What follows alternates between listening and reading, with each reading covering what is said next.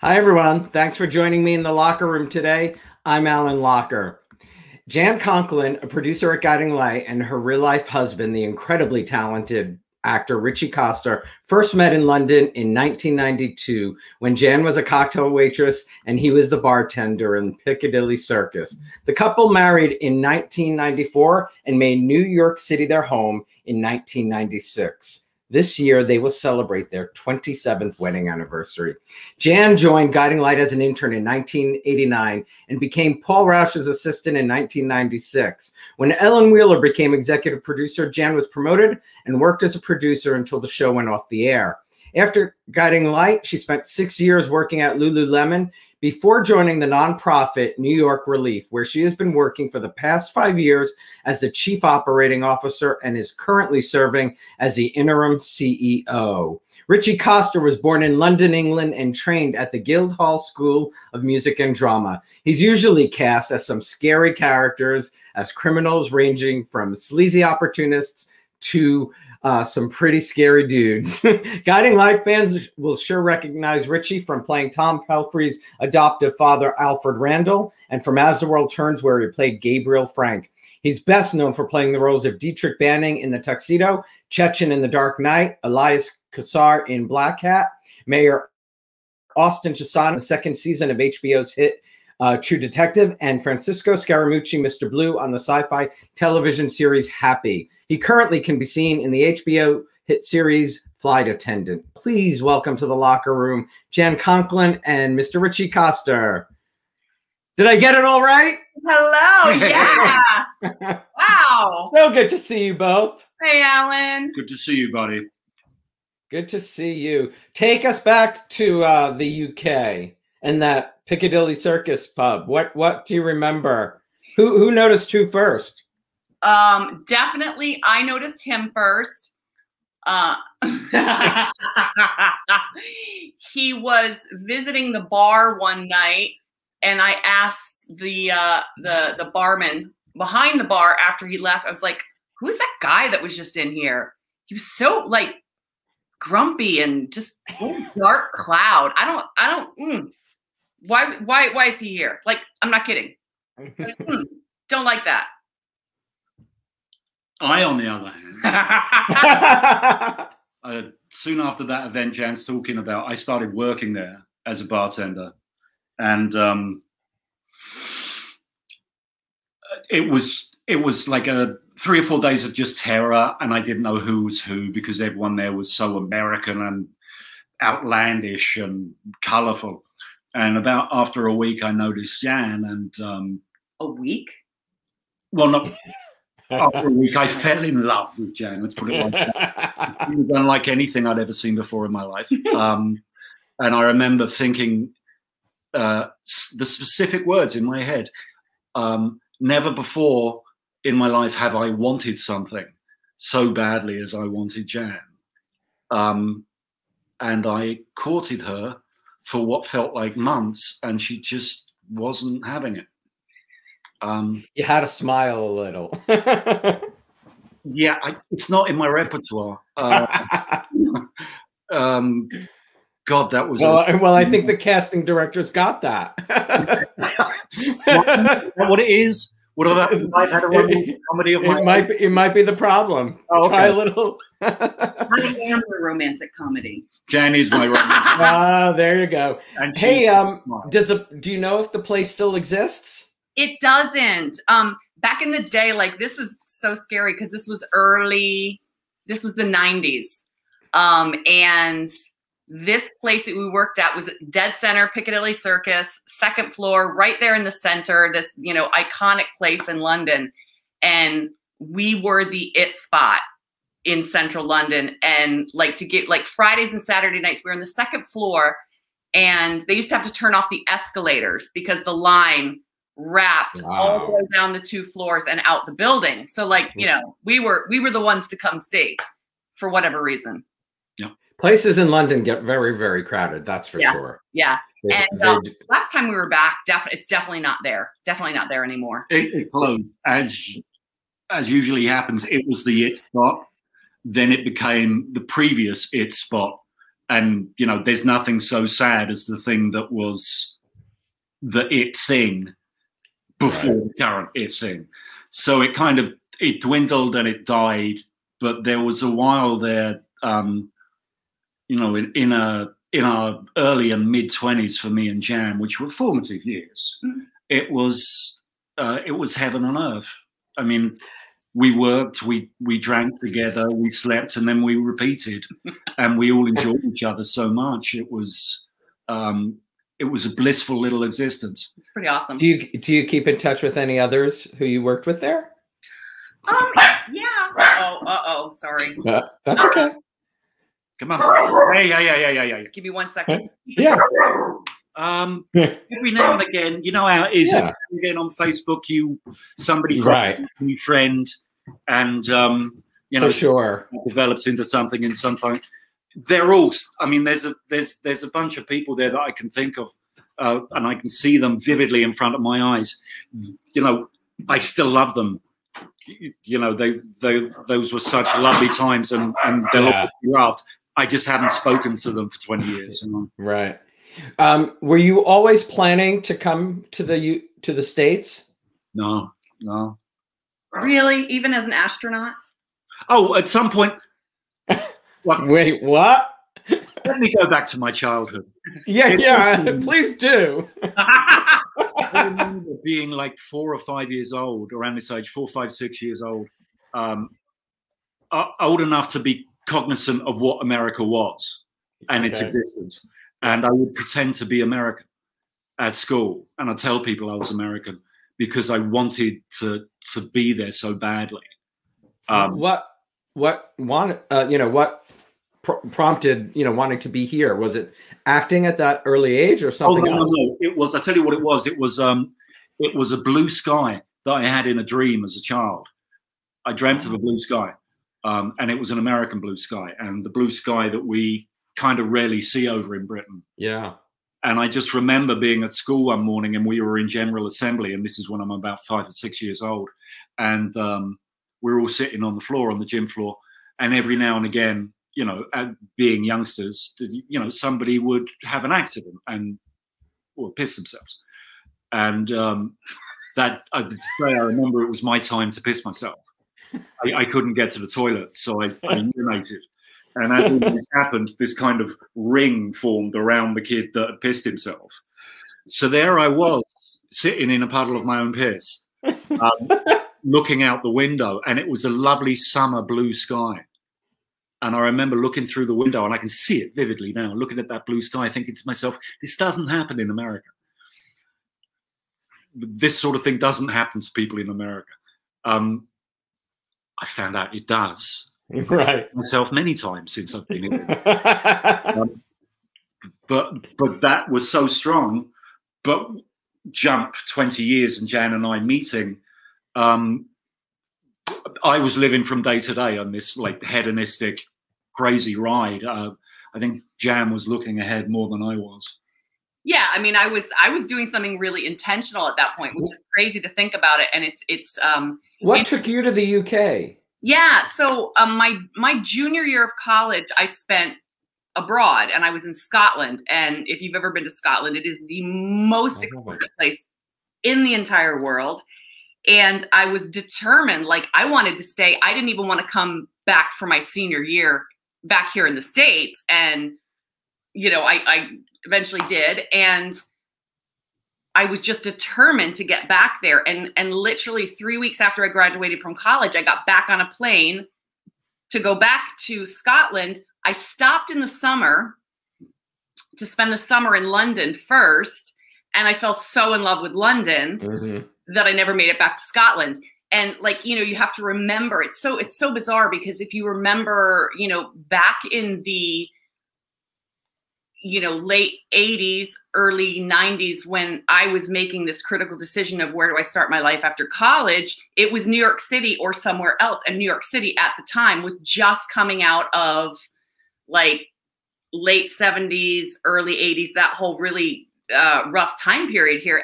And the idea of coming to New York City just terrified me. So I did the next scariest thing and just got on a plane to London. that made sense to me somehow. But I was over there, again, intentionally. The dollar to the pound was like 2 to 1 back then. And I had all of these student loans to pay off. And waitressing in London back then at like the it spot, you made bank. You know what I mean? You made a lot. And I was then being able to convert it 2 to 1, sending it back home, paying off my student loans. And like within 4 years, I'd paid off all of my school debt. And when you think of that in relationship to what, you know, students are going through today, and like the amount of debt, and how do you even get strategic or intentional about paying it off, you know? So yeah, that's long answer to that question. But then in '94, you made the decision to come back to the States. Yeah, I mean, not necessarily a decision. We had decided that we were going to take a little trip to go see, come see the States, because again, as a lot of Americans do, they go to Europe before they've seen much of their own country. Yeah, I realized like I hadn't seen anything of the United States. I'd seen more of Europe than that, and he wanted to be an American, so we saved up all summer that year to book like an 8-week camping trip across country of the United States, doing the whole northern belt camping, and then coming down the West Coast and southern route back. And so that's we went on this epic cross country camping trip. That sounds amazing. Got back to New York, and then we're like, okay, what's next? You know, our flat and everything was in storage. We got married along the way. We got to Vegas and we got married. I've heard that. I knew that. I knew that story. Yeah. Hit the drive-through, got married in Vegas, went back to New York, and then we're like, okay, well, what's next? And and here we are 27 years later. Yeah. What's next? Well, so 27 years. If you know, this pandemic is over by the time you celebrate 27, where would your dream be to celebrate 27? Oh, lake. Yeah. Yeah. The lake. We have this beautiful, gorgeous, just cute, really rustic cottage on a lake upstate. I mean, it's a camp. It's a camp. The shower's outdoors. At the end of summer, we were taking buckets of water from the lake to flush the toilet. Like, it's rustic. It's a shack. Wow. It's a shack. It's the love shack. It is, but it's our favorite place to be. Easily. That's awesome. I mean, that's where you should be. I mean, you know, if it's, you know, your anniversary, you should be doing. Is there a childhood book, TV show, or movie that had a large impact on your life? Oh, I know yours. Do you know mine? I know yours. I know yours. What's mine?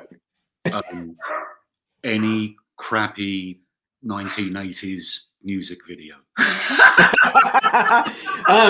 Speaking of, when she was giving me the background, she did your whole love story to the Human League's, you know, don't you want me, baby? He's so right. He's so right. Like, I didn't read books. My entire life was a music video. And you just come out. It was like you sent me your story to the Human League. Yours is Star Wars. Mine's Star Wars. Yeah. Nice. The day that Star Wars was first released in London, in England, in 1977, I was there in the line. I think I saw the second showing of Star Wars, and that changed existence for me.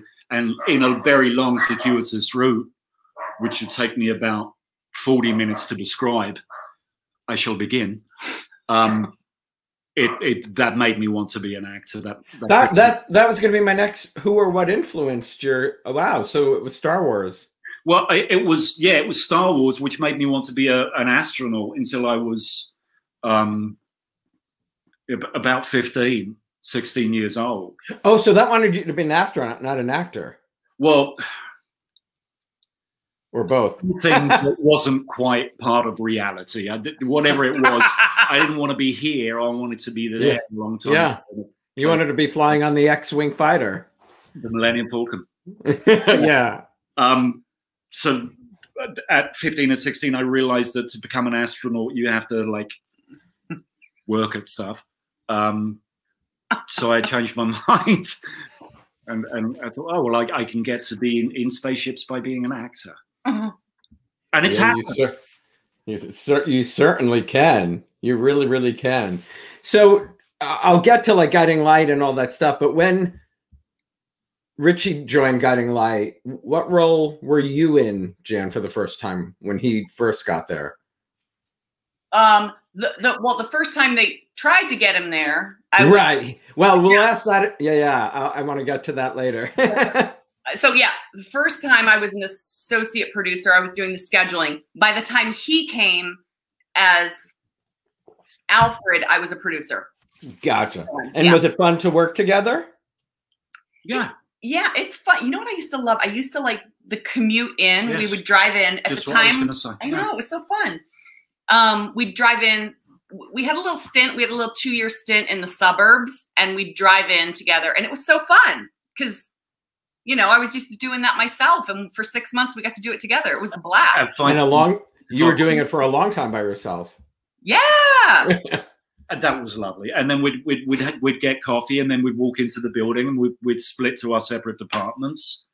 And that's for sure. and we'd. And I was his boss, technically, which was kind of fun if you're married. Yeah. But I was an actor, so obviously I was the boss of everything. Yeah, I love that. Jan, did you grow up watching soaps? I did. I mean, I think much like you, I could not wait for like February break to come, spring break, summertime, Christmas break. I got to college. You were registering for your classes around what time like General Hospital was on. Like, I mean, yes. Right. Before DVRs and before Totally. VCRs. Yeah. Oh yeah. I was Days of Our Lives, Another World, The Doctors, all of the NBC shows, because growing up when I did, we only had one channel. In the 90s, really? Stop it. Yeah, where I lived, you had the 3 networks. That was it. And we had a black and white TV, but we didn't have cable. So we had one channel. One channel.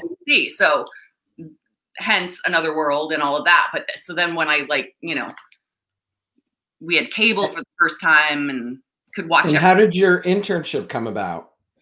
That was, oh my gosh, that was so awesome, man. I selected my school based on the fact that they had this really thriving college internship program. And I knew, I came from a really small town, and I knew, man, this is my ticket out. I'm going to college. They've got an chances are I'm going to end up somewhere other than back home. Right. And, I just went through the TV production and internships, and I went to As the World Turns and interviewed All My Children, Guiding Light, and I received 2 offers, but it really was the Guiding Light environment that we were known for was so tangible, even, as an intern walking into interview, that reception that I received was the deciding factor. So interesting. So your school set up all these interviews with all of those daytime shows? Mm-hmm. Yeah. Wow, that's impressive. Yeah. That's impressive.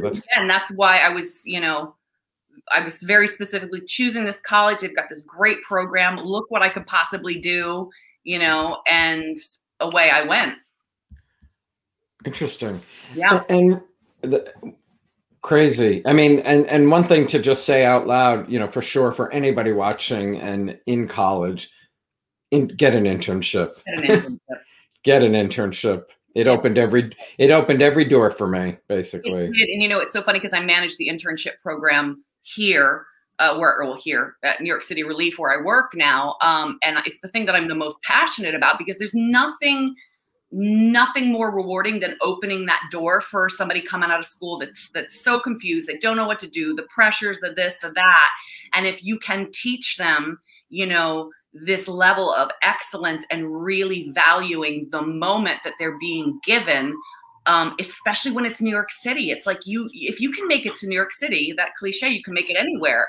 And it's so interesting because, I asked you about your internship and told you, you know, for me it opened doors, but I created one when I worked at Disney, a college marketing program, right, at different colleges across the country.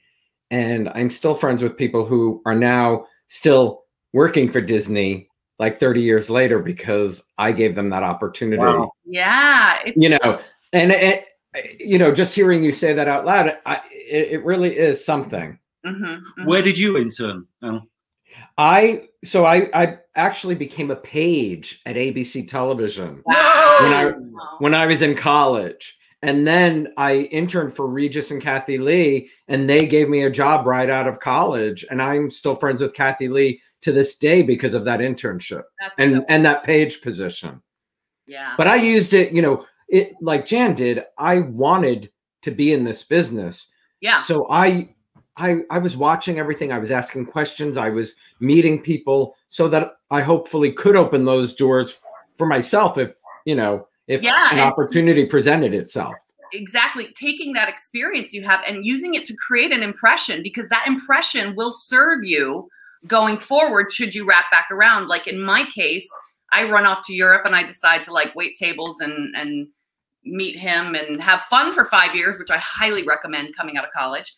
And I wish I did that. That's one of the only things, Jan, studying abroad, I did not do. I wish I had done. Yeah. And when I came back, so when I circle back around and it's 7 years later that I'm landing in New York City, the first phone call I make is to Guiding Light saying, hey, I'm here. I'd love to show my, you know, resume. And they were like, oh my gosh, of course, you know, because they remembered the experience, the precedent you had set for the level of work you were going to be capable of delivering. That's an important thing. And they remembered me. They called me in instantly.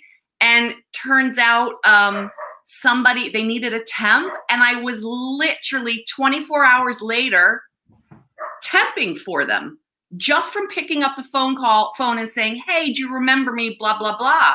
And they were like, of course, you got to pay attention to the wake you leave. And also, this is something Jan also talks about a lot, which is that, and I found this. I don't know if you recognize this, Alan, but our business, you know, whatever we're doing in it, people kind of get the impression that we kind of stumbled into it, or we were just discovered waiting tables like that, or you know, it just happened. And people say, yeah, I'd love to get into the business. And you ask, well, what are you doing about that? I don't know. I'll do it. Right. I'll do it next week. Yeah. This business, like so many, is populated people like yourself that knew they wanted it from a very young age and were placing those bricks on top of each other, you know, all the way through their teeth. You have to say it out loud, you know, because for me too, I was going to college to be an accountant, you know, or that's kind of where I thought the major would go. And because I had you know, my parents didn't have money and I worked from 13 on. I was working at a health club and having a lovely conversation as I was managing the pool area. And, you know, a woman asked me what I wanted to do. And I said, I'd love to get in the entertainment business. And another woman happened to work in HR at ABC and said, why don't you give me your resume? You know, we have a page program. Yeah. Boom. Boom. You know, but you have to, you know, voice those things, you know, make it, you really do have to make it happen. You have to make those things. You have to make those things happen. I mean, just picking up the phone. Favors the prepared. Say it again. Is that the phrase? Providence favors the prepared. Yeah, probably. Yeah, really. Think about that. It now is a phrase. Providence favors the prepared. We're going to coin it to Ritchie Coster. Yeah. Ritchie, so did you work much in the UK before you came to the US? No. Acting wise, I know you were where you met, but I meant acting. You were a turtle. Yeah, that was my first turtle. In what? What is it? He got hired to act like a turtle at the London Zoo. Oh, geez. I was definitive. Didn't you do a pantomime? No, it was Aesop's Fables performed twice daily in the amphitheater at London Zoo. It was my first job, and it was a miserable, miserable time. But that's kind of how it was for me back in England, because I'd maybe get one job a year, like a walk-on on the English soaps or a play, maybe, and it just wasn't happening for me there. And actually, when I joined that that bar where I met Jan, it was part of a decision on my part that, you know what, being a bartender and, you know, living a fantastic hedonistic lifestyle and making some money is a lot more fun than just being an unemployed actor. So I gave it up, you know. But here's one. Can I tell the story? Can I tell a story? So here's the really fun thing, and I do not mean to offend anybody. I'm just very opinionated, and that's my problem. I have no idea where this is going. So you know, go back. He joins he's a bartender in the restaurant, the place that I'm at. We're interested in each other, and the restaurant industry, and it's true today, is full of wannabe actors, dancers, singers. But going back to the thing, like, you have to want it every single day. You have to get up thinking about it, eating it, sleeping it to make it happen. You can't just kind of sit back in that restaurant job that pays money and think it's going to happen for you, right? You have to be super intentional about the choices you're making. So I'm around actors all the time, right from, you know, being in the waitering industry. And we sit down one night at a bar to have a conversation, and he tells me that he's booked this gig out of town. It's when you got the offer for Trilby and Svengali. And he's going to go on the road on this national tour. And that hadn't come up yet. Like, I just assumed he was a legit bartender, not an actor wannabe bartender. And I sat there going, Fraggle Rock. He's an actor. Oh God, why did, like, I thought you were a bartender. He's one of those actors that's gonna, you know, because everybody has these dreams they're gonna be an actor. And so fast forward, I go to see him on the road because he immediately leaves and goes on the tour. And I see him on stage in this play, and I was like, oh crap. No, you really are an actor. Like, he was the real deal. And I knew from that moment I saw him on stage, he was going to have a career, hands down. Like, I didn't, I have, you were just drunk. I love that. But like, I knew instantly that something big was going to happen for him. I mean, he just like leapt off it was really breathtaking to see him for the first time as an actor. I bet. I mean, when you're dating someone and to see them. So arriving here in the States, was it difficult for you, Ritchie? You know, no, I mean, I officially in my head, I was no longer an actor. I was a bartender.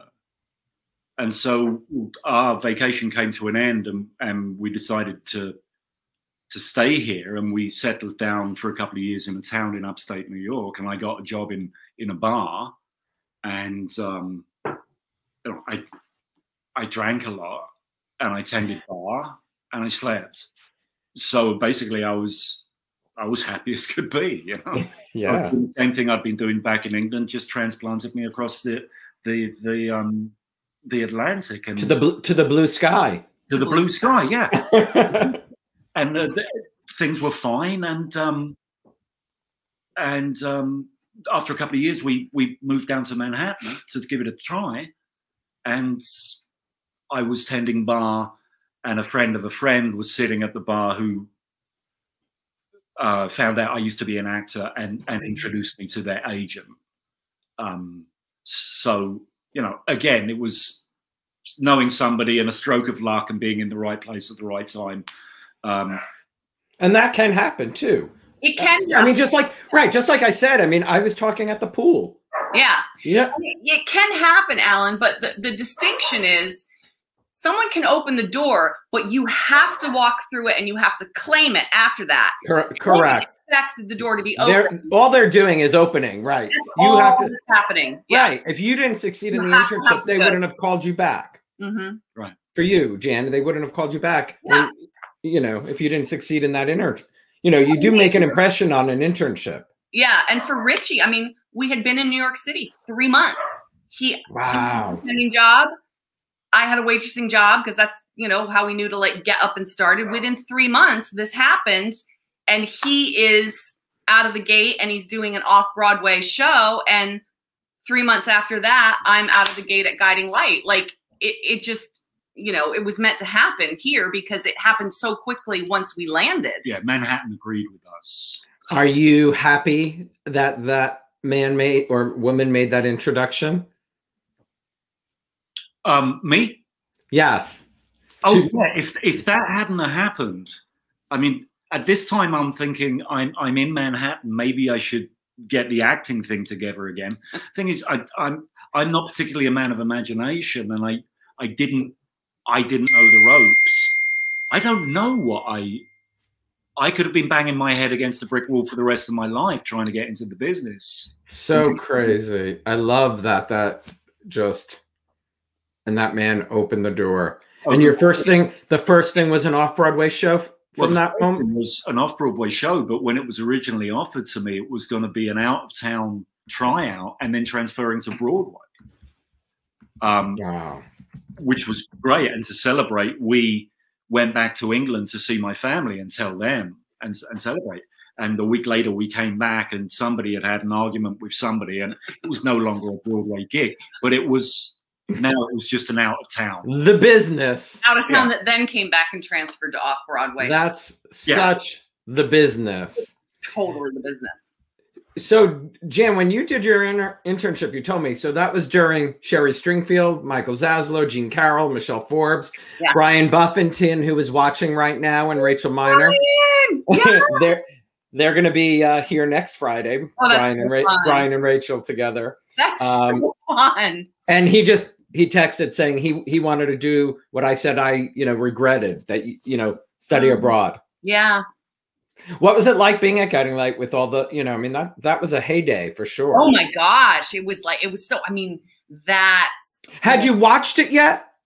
I had watched it to do my homework, but again, like I wasn't raised on CBS, so I didn't,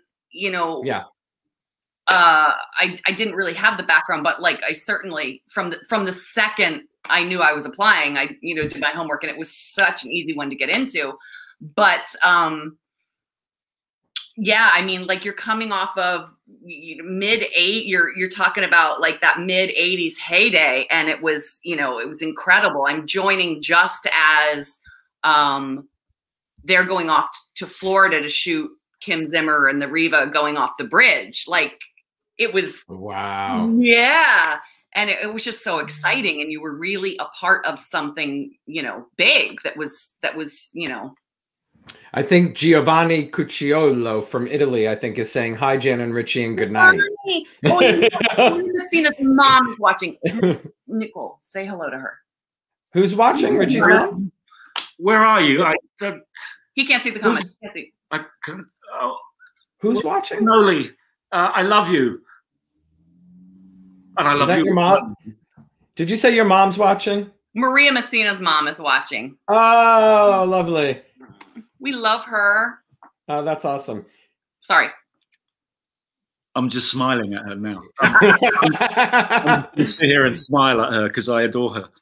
So, Jan, working for Paul Rauch was your first. As an assistant to Paul Rauch. Yes. I mean, did you have any idea? So when you were an intern, who was the EP? Bob Calhoun, right? Okay.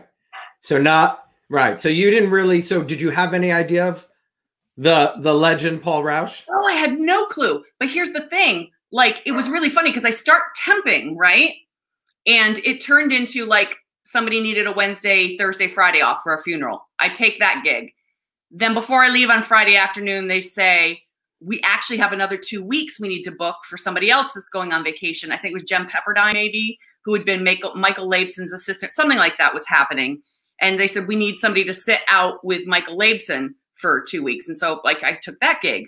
And Michael Labeson was let go while I was his assistant temp. And then we sat for 6 weeks without an executive producer, and they needed somebody just to be sitting out at the desk. So they hired me for 6 weeks, and they said, just sit out the desk until everything gets sorted out.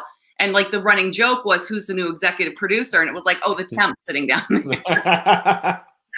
And then it takes them 6 weeks. Paul Rauch is coming in. He comes through the door, but he comes without an assistant. So they booked me for 2 weeks. And at the end of the 2 weeks, he, called me in, and he's like, they passed on. With his cigar. He's like, so kid, you want a job?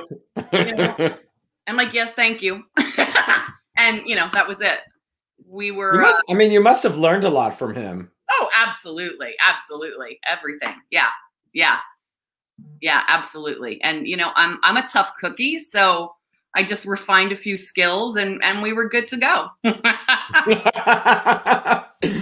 That is crazy. Yeah. So I don't know what year did you, Ritchie, go in for that first role that you turned down for what movie, Jan? I forgot.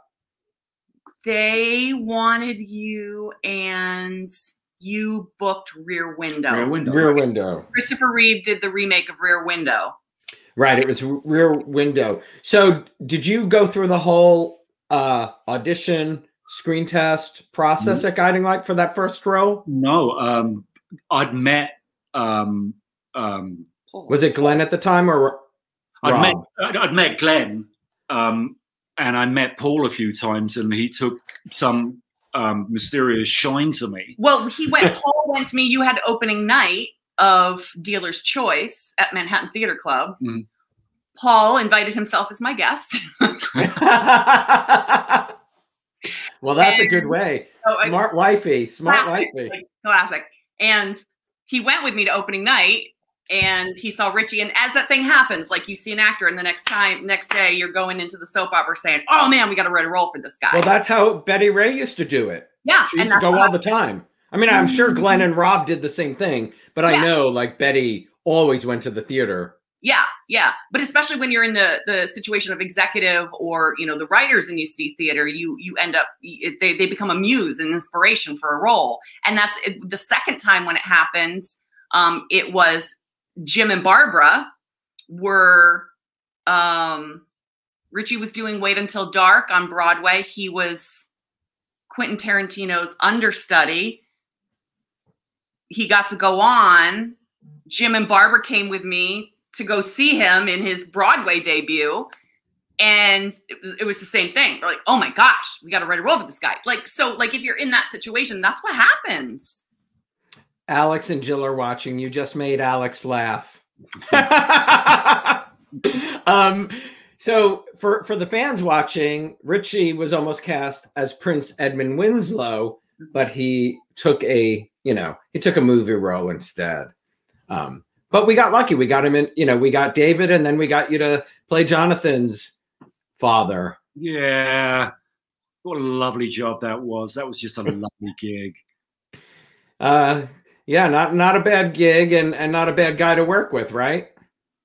Yeah, Tommy's Tommy's going to be one of the people that are sitting at my deathbed. I mean, he's that close a friend, and he's. I assume you met him through Jan prior to. Yeah, and I thought to myself, nice enough, cocky kid, and Jan was telling me, stories of how fantastic he was. And this is when he used to go around the studio with this big bag with the boa constrictor in it. And I'd come home and I'd tell Richie, I'm like, you got to meet this kid. Like, A, he's crazy. B, he's phenomenal. And he's got a boa constrictor. And he walks. I think there's something, you two just kind of seem like you would jive. I don't know why. So funny. We knew it too in the PR department about Tommy. We've had a lot of actors come through the doors, but for that one, we really we knew he'd be the up and coming, and we set out to try and pitch that because you could just see it, you know. I mean, this is not to belittle the training that he had and the preparation he put into it, but he's the real article. He came out of the box as an actor. And the truth is, I've never met an actor with the emotional access and the devotion to honesty that Tom Pelfrey has, which is serving him better and better as time goes on. I mean, he's doing great for himself, and his work's just getting better and better. Yeah, crazy.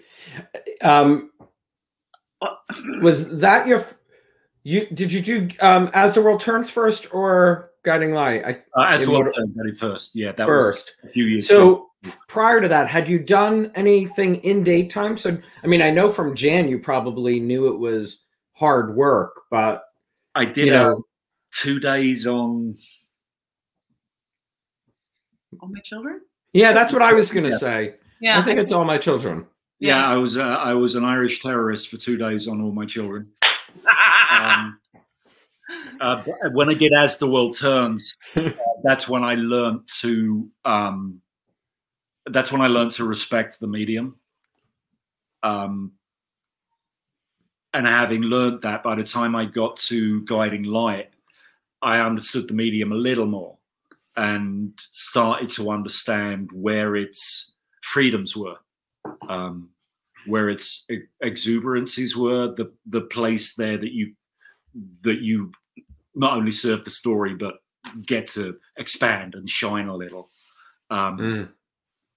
But yeah, but the jobs previous to that, it was all a mystery to me, and I was a little snobbish about it, to tell the truth.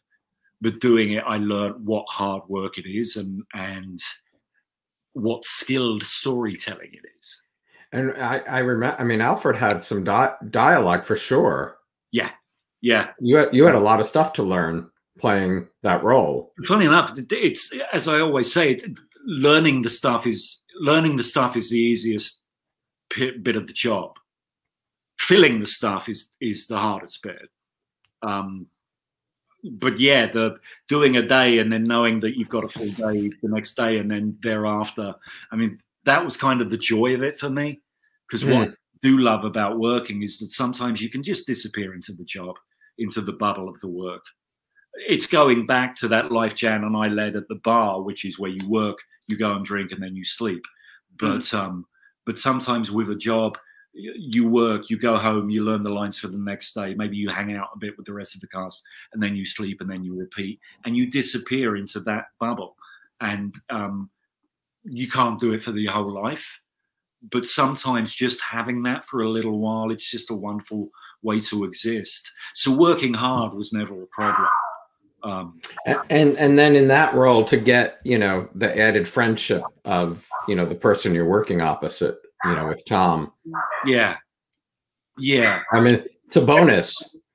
My peeve every now and again would be, we'd be doing a scene and you know, here's Tommy firing on all cylinders with his immaculate, open and emotional accent. And here's this like big English ham just trying to pull a face that I haven't pulled in the last 10 minutes. Sometimes I want to just say to him, "Oh, stop it! No, stop! Stop being so damn good, for God's sake! Just fake it like the rest of us." He's not lacking for work, that one, at the moment. No. It's yeah. Jan, talk about your funniest moment. Oh, the bar thing is. No. At Guiding Light. What did I say it was? Isn't that the Emmys? Oh my gosh, that was horrifying. So you know, how many of those things did we do year after year and season after season, and the red carpet and getting dressed and blah, blah, and you know, I'm like, I just want to be behind the scenes. I want to do my job. I just want to get on with things. But you know, there are these other things that you do. And we were sitting in the theater. They're getting ready to make the announcement. We've been overlooked for so long, and we've been nominated a couple of times. You get to the point where you've got nothing invested in it. We're just happy to be here, right? And I think I told you, I think I brought a $25 dress from Marshall's. That is the best. My shoes were off. I didn't even know where my purse was. You're kind of in a slump and you're like, oh, I'm comfortable. My shoes are off. You know, I didn't go too far with the dress. So all of it. And then you hear your name called and you're like, holy crap. And the shoes that I had off weren't easy to go back on. And like, I'm trying to like jam my shoe on and everybody's leaving for the stage and Ellen and Maria and Alex. And I'm still like trying to jam on my shoes and I'm throwing my purse at him saying, hold this. It was a catastrophe. It was just terrible. And we definitely had some good moments. I'm going to stick with Jan just quickly so I don't forget. No. Because I know she's got a jet right at the end. Your proudest moment, which, you know, is mine as well, or the, you know, the most rewarding experience of my 12 and a half years there. Yeah. Talk about finding that out. Yeah. I mean, the Find Your Light campaign. Yeah. Yeah. That, I mean, like when I think about the full circle moment of so many things in life and where I am today and what I'm doing, when Ellen asked me to, you know, produce the 75th anniversary campaign and we started working 70th. Yeah. 70th campaign. And calling it Find Your Light and then just doing the work that we did on it to put it together. It's surreal. It's really surreal. Because now I'm working in the nonprofit world and it was just such a beautiful moment. It was such a privilege to do that whole year. We worked our butts off because 14 years ago last month. Yeah. And we were, going out once a month to shoot these segments, as well as the 3 houses in Biloxi, as well as shooting 5 shows a week, like not for nothing. But actually, just FYI, we were in Atlanta this week. And this week, 14 years ago. That's Atlanta. Crazy. I just Atlanta. By the way, the other day with John Jowers. I don't know if you remember him from Yeah. I know. I was talking about some other business and oh, that's awesome. Yeah. But going back to your funniest moment, I'm remembering what happens to tie the two together. So we've just, you know, had this year of like working like crazy, producing the show, going to Biloxi, shooting every weekend. And then the Emmys come when I finally get my shoes on and make it to the stage. And I'm standing there with Maria and Alex behind Ellen. And she's at the podium accepting the Emmy for us, and she's making this spontaneous announcement in the moment, and we're going to take this to thank our viewers. We're going to take this Emmy on the road, and we're going to visit a household once a month to continue this celebration. And like, the 3 of us are looking at each other going, oh my God, we're going back out on the road. Like, we're so exhausted. And we're like, oh, here we go. We're taking that Emmy to households every month. Yeah, the Find Your Light was really something special, you know, and we also met so many people around the country. But I want you to talk about New York Relief, and I put it up. It's up on the screen. New York City Relief. So we are a faith-based nonprofit. We work here in New York City. We have been around for 32 years. And New York City Relief runs mobile outreach units that we take to 8 different locations in New York City and New Jersey. The New Jersey metro area, just connecting people that are struggling with homelessness to resources, getting them connected. You know, we start by food distribution, like that's the draw. Like come have some hot soup with us, come have some hot chocolate in the winter. But the goal is to get into a conversation and, you know, build trust, build relationships, and then start getting them connected to the things that they need to start this journey out of homelessness. You know, when you think of it, you don't just like wake up one morning and oops, you're homeless. There's a series of events that snowball that, you know, land you in that situation. And so the reverse route is as complicated, if not more so. And so it's starting to journey along with people for as long as they'll have us. And sometimes, you know, you'll meet somebody and they'll take you up on your offer of help right then and there. And sometimes we're spending 6 months to a year building trust through consistency and reliability to get them to let us help them out. And we're seeing much more homelessness now during this pandemic, right? Yeah, and you haven't seen even like the reality of what's coming. Like New York City before the pandemic was in its own epidemic with homelessness. It was, I remember. 70,000 people in New York City alone, 70,000. Now, what you have... Before the pandemic, there were 70,000? Oh, yeah. Wow. Oh, yeah. Wow. So you have 70,000 right before the pandemic. What you have now in New York City is you have 14,000 households that have fallen behind in the rent by 2 to 3 months. And the average rent at that income level is around $1,600 a month. So start doing some math there. 14,000 households, 3 rent payments at $1,600 a pop. You're talking about billions of dollars. Just that issue alone. And the people that are collecting rent, like these aren't households that are in these, big, pretty skyscraper high towers. That $1,600 a month is somebody else's income, right? So the spiral effect, we haven't even seen what's coming. Like it's, there's a lot of work ahead. It's what's coming. Mm-hmm. We need. Do you know the organization Chrysalis in California? I don't. I think they're a homeless organization.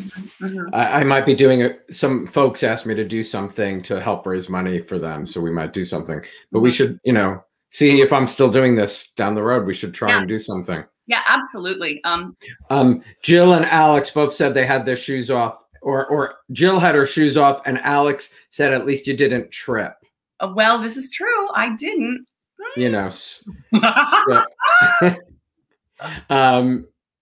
Ritchie, do you have a favorite role? TV, movies, film? TV stage or film?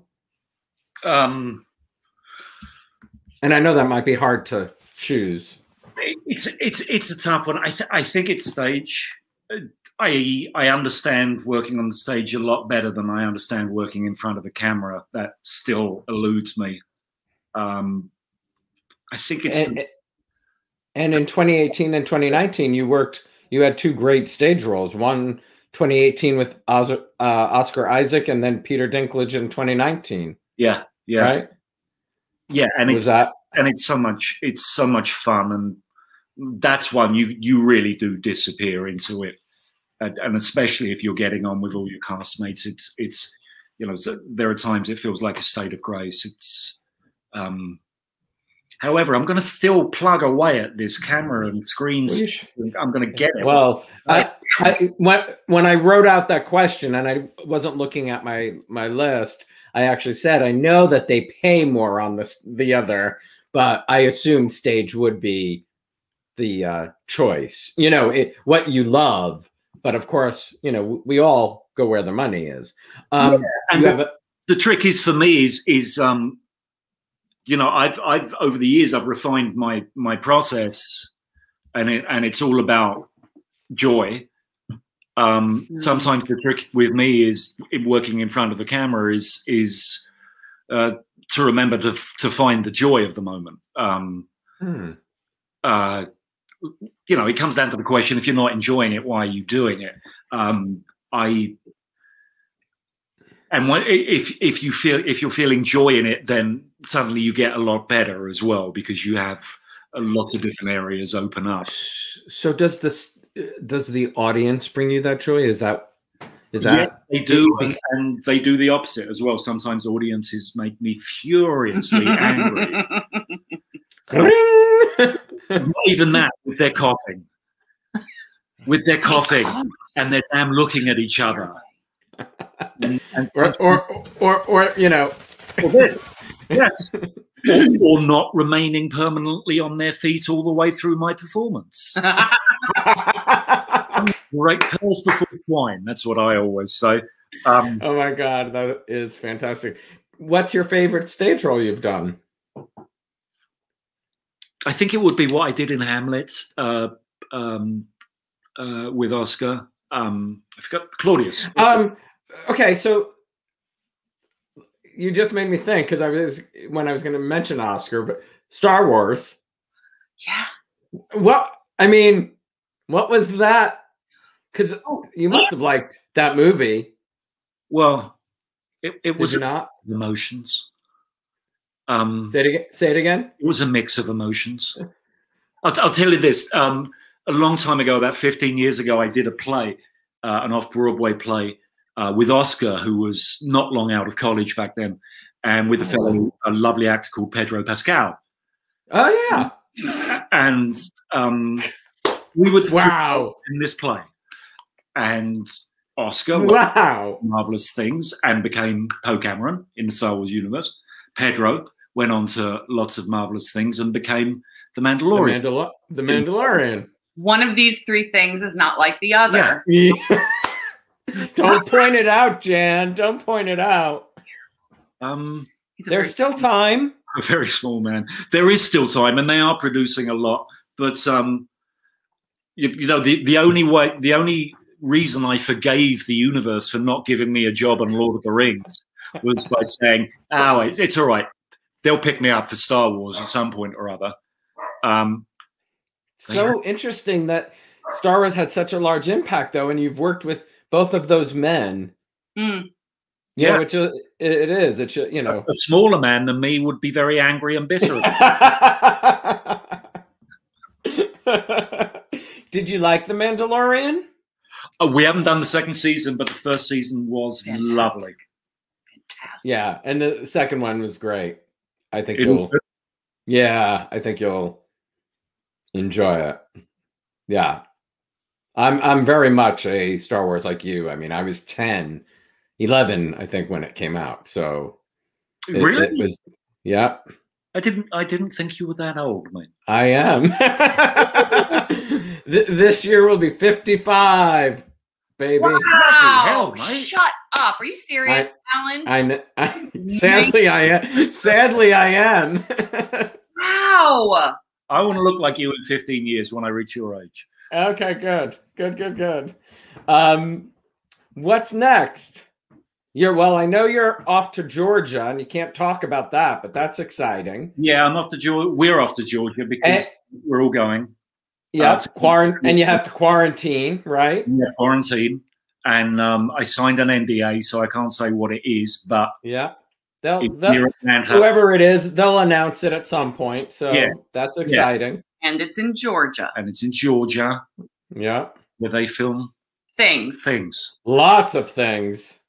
Georgia's become like the New York or California. They have great tax incentives. When was the last time you were in Georgia? Was it Atlanta when we went? Yeah. I mean, I travel through Atlanta Airport all the time. Yeah. Well, that's how you have to get to most cities in Georgia. Right. But yeah, it's been since then, which is crazy. Yeah. I got a brother down there myself, so I'm down there a bit. I have to go back to work because I'm a very busy person. Thank you both so much for being here. Him, I gotta go. I love you. I've got hours free. I mean, keep talking, my friend. I want to talk about some of your other roles. Dark Knight. Yes. That was good experience. Yeah, very good. But it was an education in the size of the industry, because doing that job felt like standing by the tracks and a massive locomotive comes past and a hand comes out and picks me up, and I travel with the locomotive for a bit, and then it drops me off at the next station and goes on to Moscow or wherever it's traveling to. But yeah, that's a production, right? Yeah. Yeah. Being on set, looking around, and there are like 200, 300 people around. It was, Wow, that's a lot. But those are, movies that, will live on forever. Yeah. Yeah. It's one of the few things that I've done that I can bear to watch. Do you not watch yourself? But it's such a good film. I mean, what Heath Ledger does is so magical. Oh my God! You've gone on. Are you muted? I can't hear you. You can't hear me. Hello, hello. Oh, there. You're back. Okay. It was Jan messing with us from the other room. Yeah, I mean Heath Ledger. My God. Oh, hey. Too adorable. Too adorable. Is there something you've learned about yourself during this pandemic that you didn't already know? Well, I spent most of last year making some very, very silly videos for YouTube. I'm going to have to go find them. Oh, no, I took them down. Oh. I woke up one morning and I realized how silly they were. But I learned, not only did I learn a lot about storytelling through having to edit little videos and that, but hopefully without sounding too pompous, I think I finally found out what my voice sounds like. And I don't mean verbally. I know. You're always looking for, okay, who am I as a performer, as an actor, as an artist? And I think my voice finally crystallized because I had that time to prod at it and make mistakes and that. That was one thing I learned. The other thing I learned was that I love her even more than I thought I did. You know, we've been in each other's company for a year and a half now on a day-to-day, hour-to-hour basis, and there's nowhere else I want to be. Yeah, I said it to you guys backstage. I mean, it really does let you know you're in the right place, you know? I mean, she does betray a slight hint of impatience, and you know, every now and again, I know it's time for me to get out from under her feet. We would all be lying if we said it was perfection for the year and a half. Yeah. it would definitely. But it's a year and a half, and I hate sounding Pollyannish about anything, but it's like she's been really cool company for a year and a half. That's great to hear. That's great to hear. So my last question, any entertainment that you've thoroughly enjoyed, a movie or a film that, you know, you can recommend to people? Oh, damn. Henry James is always good as a novelist. That's if you've got time on your hands. It's dense, but worth it. And I just plowed through one of his last year, which damn near took most of the year. I'm trying to think what else. We've seen such good stuff recently. Like we were saying before, previous to the interview, I mean, there's such good stuff out. Yeah, there's so much. Ozark. Tommy and Ozark. Mank. Did you watch Tommy and Mank? No, I haven't seen it yet. Is it any good? Yeah, I enjoyed it. I did. That's kind of a qualified idea, yeah? No, I did. It's a black and white. Gary Oldman's fantastic. Tommy's role is smaller than, you know, he's not the lead in the movie, but I enjoyed the movie very much. It just wasn't like my favorite, but I enjoyed it a lot. Okay. I enjoyed it. It's an interesting story. And The Flight Attendant, I really, really enjoyed. Yeah, I watched some of it. I think I've got most of it to watch still, but I was impressed by what I saw.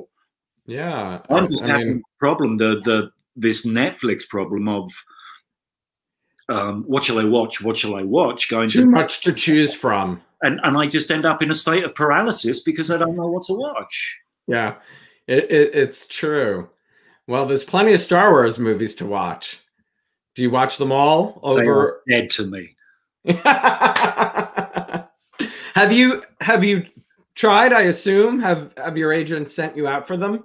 I trust my agent implicitly, and if there's an opening somewhere, I know they'll be there. Good. Well, let's keep our fingers crossed. Though I am getting a little closer to accepting that my life might happen without being in a Star Wars movie. Okay. It'll be okay. It'll be okay. Well, that's a great way to end. This has been so fun catching up with you guys. Likewise, buddy. I hope to see you both in person when this is over. Yeah, that would be lovely. We'll grab drinks. Yeah, for sure.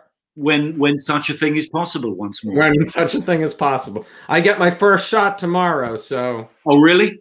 Yes. Fingers crossed. It goes well. Good job. Yeah. All right. When you're gone, I'm going to just sit here and look at the computer and pretend to answer more questions. You can just leave the camera on. I'll be here all evening. Sure. You'll keep talking to everybody. Thanks, Alan. So good. Bye, Richie. So good to see you. You too, bud. Have a good weekend. Thanks, everybody. I hope you enjoyed today's show. Don't forget, if you haven't subscribed, do so below and turn on the notifications to be reminded of all upcoming shows. And next Friday, Rachel Miner and Brian Buffington will be here. Bye, everybody.